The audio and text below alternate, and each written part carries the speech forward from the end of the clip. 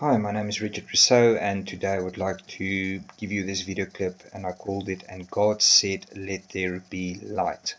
Okay, in this video clip I would like to bring you two concepts.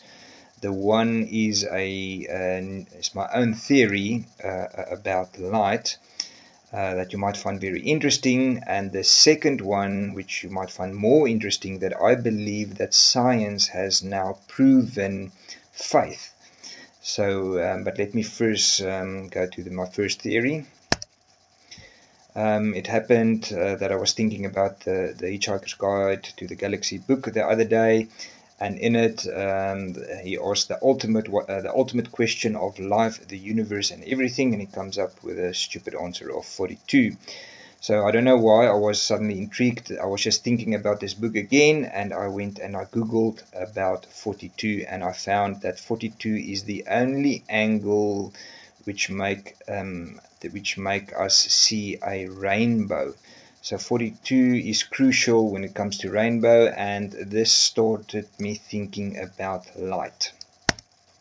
And then at work, a colleague told me that I should watch the series Genius, and in it, Einstein asked the question, how can a wave, light, move through nothing, space? And he started his career with this question, and the answer for very, very long is that it can't. Obviously, they've answered this question lately by saying it's to do with the magnetic field. But thinking about this movie, and maybe subconsciously, I woke up the next morning and I suddenly had an idea that I would like to share with you. But before I do, I just want to read you something quick about the wave-particle duality. We are faced with a new kind of difficulty, and this is something that Einstein wrote. We have two contradictory pictures of reality. Separately, neither of them fully explains the phenomena of light, but together they do. This is just like a joke type of thing, where light is you can read it as a wave or a particle, and it seems like these two theories are in contradiction with each other, and that no one can explain it. Okay.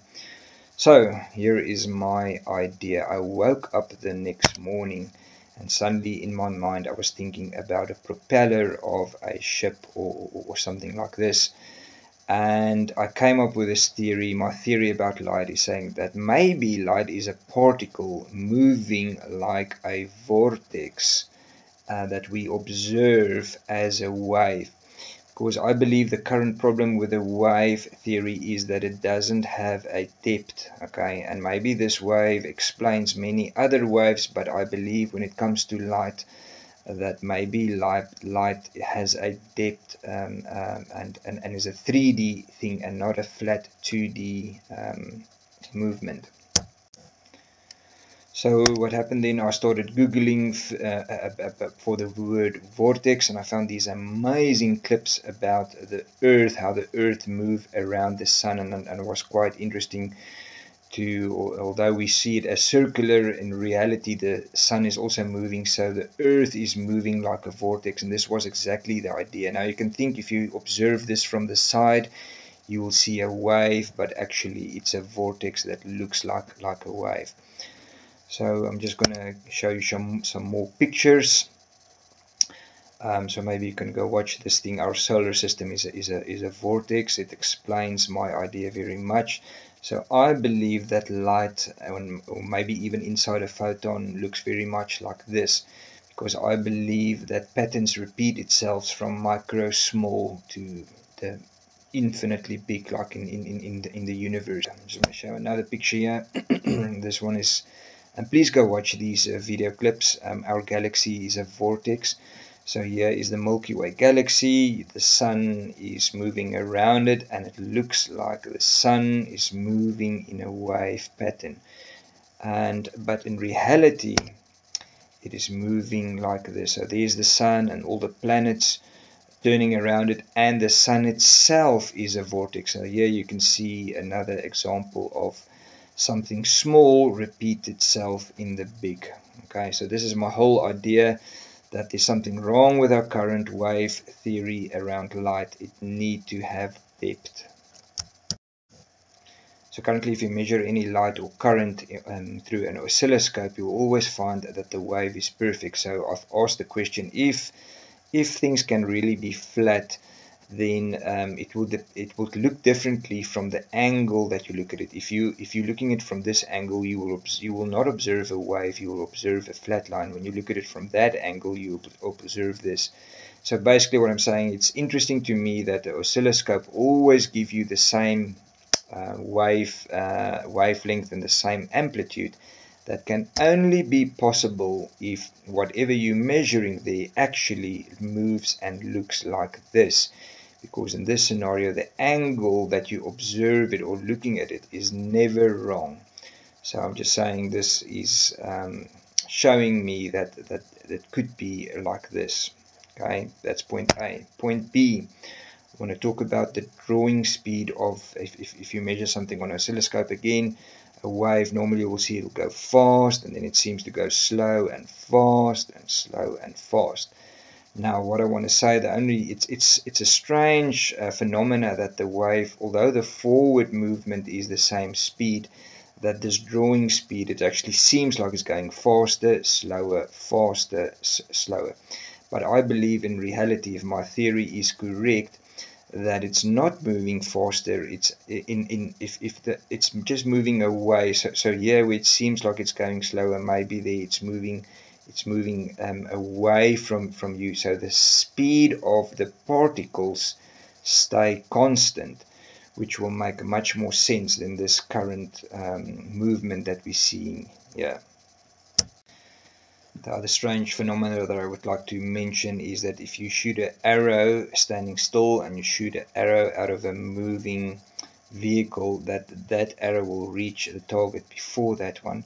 But when you do the same principle with light, it doesn't matter if you're standing still or moving, they always hit the target. Both will hit the target at the same time.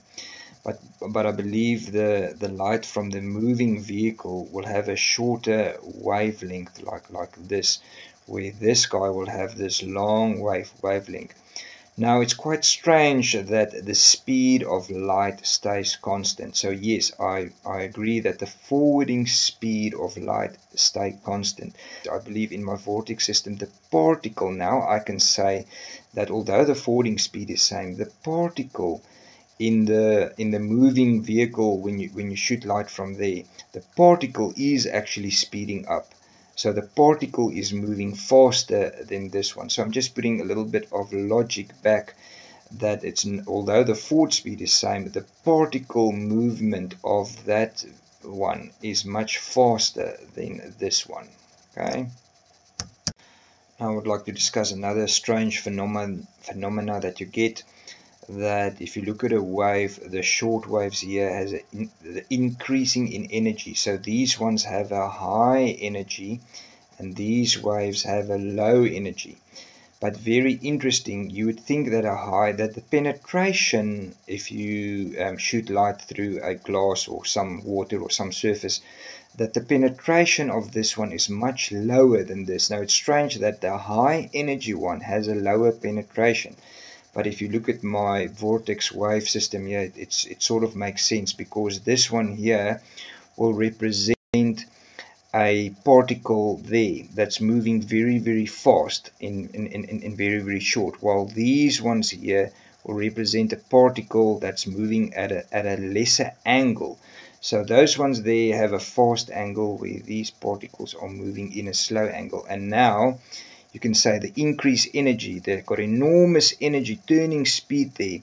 So when that hits a glass or something, the angle, because there's a lot of the angle is very, very skew.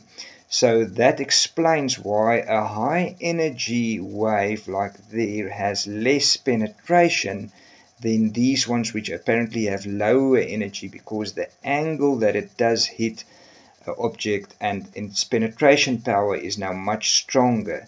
So this vortex idea wave of mine explains this strange phenomena regarding energy and penetration. Okay, let's just look at the different colors. I have to believe whenever I look at light, I never talk about the amplitude of light. Now, I believe when you look at light, it must have lots of particles. Maybe each of these particles represents a different color. So I want to quickly discuss the other amazing, strange phenomena where you get the electrical field, which apparently moves like this, and then there's a 90-degree angle always to it where you get the magnetic field. Now, I believe this idea of mine will explain it a lot, because maybe this movement here, instead of just moving that, it's like there, it's coming from behind.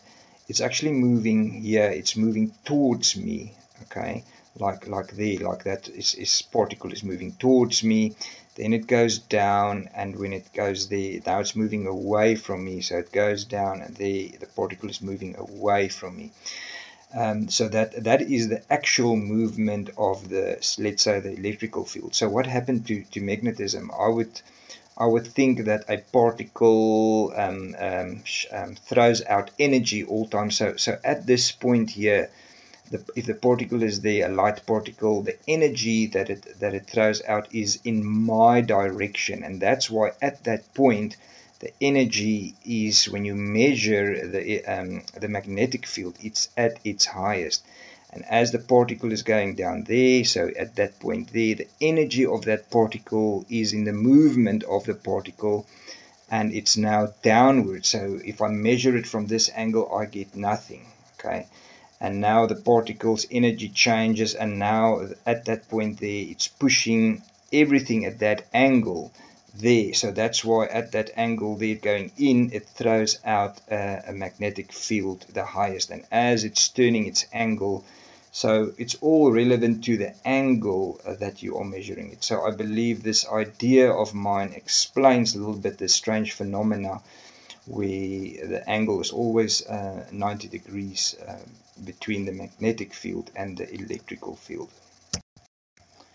Okay, and with the same idea, maybe I can for the first time explain how a magnet work with this theory of mine. I believe that obviously you can have a vortex spinning in this one, is spinning in this direction, maybe like here, but I mean you can have the opposite of it. So depending if the two spins in the same direction or opposite, they might have attraction to each other. So I believe magnetic fields and magnets that push each other is very much based on a vortex, which based on particles. So just like I did here with a corkscrew. Just by the way, I couldn't find any two corkscrews that are screwed into each other on Google or nowhere, so I had to buy two corkscrews and just test the theory, because I was wondering, can this one actually go inside that one, or is it going to get stuck? And it actually worked out very nicely. So I believe that this is the beginning principle of understanding how magnetism works, because at the moment, yes, people know how to create a magnet, but they don't understand the forces. No one can in the physical world explain how a magnet works. Now, if it's particles moving like this, then it's very much, I'm explaining attraction and through the same system. So I believe this theory of mine that particles moving like in a vortex can explain or be the starting point to try to understand how magnetism works. So back to genius. So Einstein asked, how can a wave light move through nothing, space? So now finally I can answer him with my answer, which is light is a particle moving in a vortex, looking and acting like a wave. I just came up with this idea, and I believe that time will prove or disprove this idea. I know the current answer for this question of Einstein is something like it's magnetic. Magnetism can move through space, but it really doesn't explain it for me. So lastly, I would just like to joke and say that the current wave will be an excellent symbol for the flat earth society, because if the earth was flat, it would work perfectly, but I just can't believe that the current theories about light and the wave represents light, because it's missing the depth. So lastly, I would like to show you this amazing clip. New experiments show consciousness affects matter. Okay, please note that this idea about consciousness is very much new age, but I believe we as Christians are missing out on this, and because actually I believe that it's a principle that's been in the Bible, and that our Christians are not aware of it because most Christians just don't care about science, it seems. But anyway, I just want to read you out of Hebrew 11 verse 1. Now faith is the substance of things hoped for, the evidence of things not seen. So I'm going to end with this clip, but before I show you the clip, I want to quickly give you an overview. And basically, based on the double-slit experiment, they show that when you open your eyes and you look at these slits, that you only get that when you look, a particle only goes through one slit at a time, and the pattern that you get is this. Okay, when you close your eyes, then suddenly all possibilities are possible. So the particles, you don't know through which one it goes through. It goes through both, and it actually forms a pattern that's not even possible. So they talk about the wave function collapse when you look. So basically, when you don't look, everything is possible, okay, like with faith. But when you open your eyes and you look, you're collapsing the impossible to only one possibility at a time. Then furthermore, they've also shown in this video clip about the quantum Zeno effect. So basically, if you close your eyes and you use your mind and you think, it seems like statistically they can prove that if you choose the right slit, that statistically wise, most of the particles will go through the right slit or through the left slit, but if you're not looking. So they are proving now that consciousness has an effect on matter, and that is exactly what the Bible says that faith is. The other interesting is that this effect is independent of distance. So, and I hope that these people will grant me to show you a shorter version of this to help to get their idea out. So God bless. Until next time. Cheers. I assume by now everybody knows a lot about the double-slit experiment, so I'm going to go through this very quickly. If you take elementary particles, quanta, photons, electrons, and so on, you send them through two slits, and you look at a screen to see what happens. If you don't know which of the two slits the particle went through, then you get an interference pattern. And this, of course, works just as well if you're sending a single photon or single electron at one time. The mystery is that as soon as you do know, by any means, which of the two slits the particle goes through, then you get a pattern that looks like it's particles. This is, of course, leads to the famous wave-particle duality. And in a much more practical sense, it leads to this sort of thing. The caption says, it says the cost of the flight went up because we acknowledged its existence. So there's something peculiar about observation. So what we did in the laboratory is we built a double-slit system, and fortunately it's a very simple type of a system.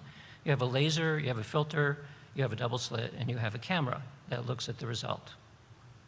So the only new element in this experiment is that we ask people, in this case like a meditator, to keep the double-slit in mind and to imagine in their mind's eye that they could see which of the two slits that the photon went through.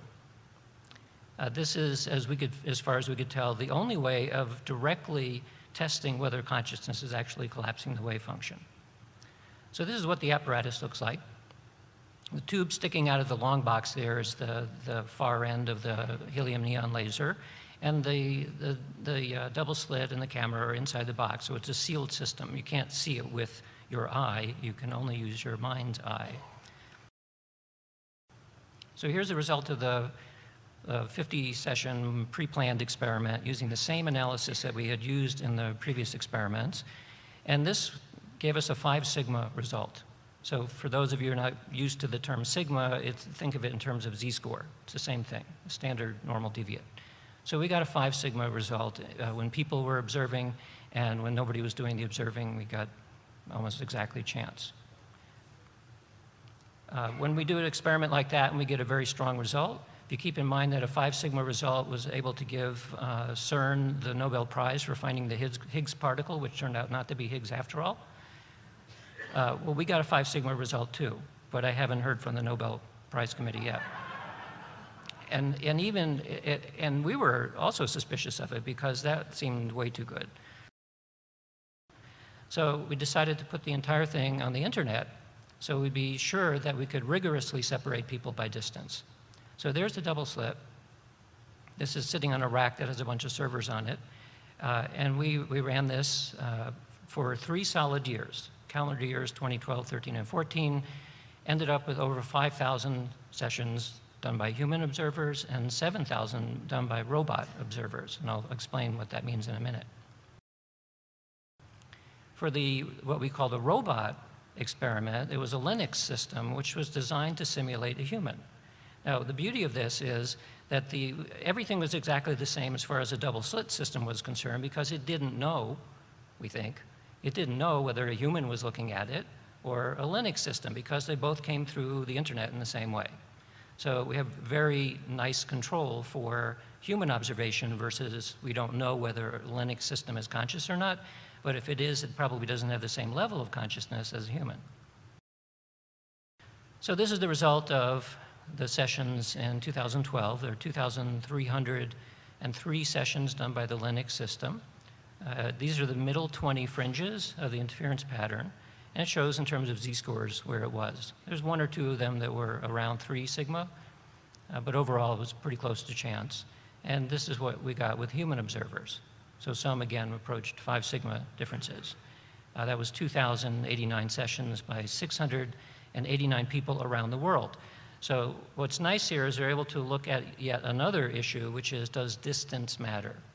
So this is the distribution of the effect sizes from where we were in California to the farthest that you can get from our laboratory, which is South Africa, which is 18,000 kilometers away. And so we did a linear regression. It turns out to be flat to 6 decimal places. So the observer effect is independent of distance. So this suggests that the observational effect we're looking at is an active effect. It's not simply that consciousness collapses the wave function, but it more is that it's something like a quantum Zeno effect, and it steers the direction that you're going. So when you take the overall results from 2013 and 14 and you reverse the sign of the results in 2014, you get a very healthy result for people and very close to chance for the robot sessions.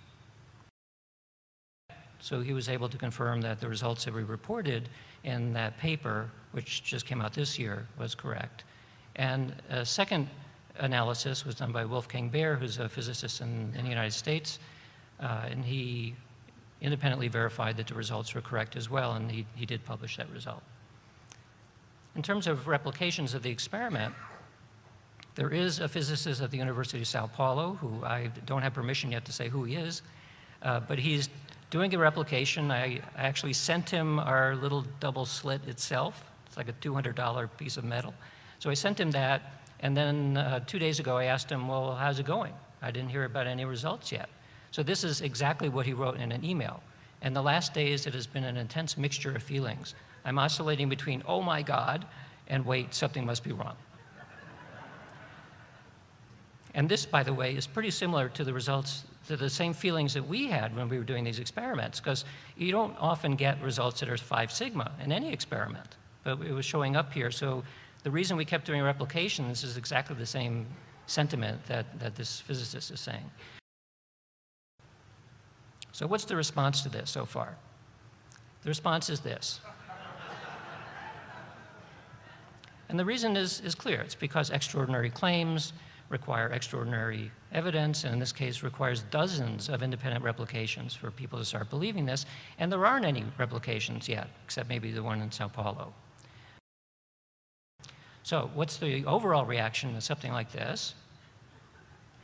We're saying, well, would you look through the telescope? No. We don't want to. And the reason is this. So a lot of people have felt, and I've heard explicitly people saying, if this is true, we need to throw away the textbooks. So we can't throw away the textbooks because we know too much already. That is probably correct within each discipline in science. So here's my conclusions then. First of all, the role of consciousness in the physical world can be tested. It has been tested many times in many different ways. The results so far suggest that consciousness plays some sort of an active participation in reality. It may be that this is the one that Newton missed, and I thank you for your kind attention.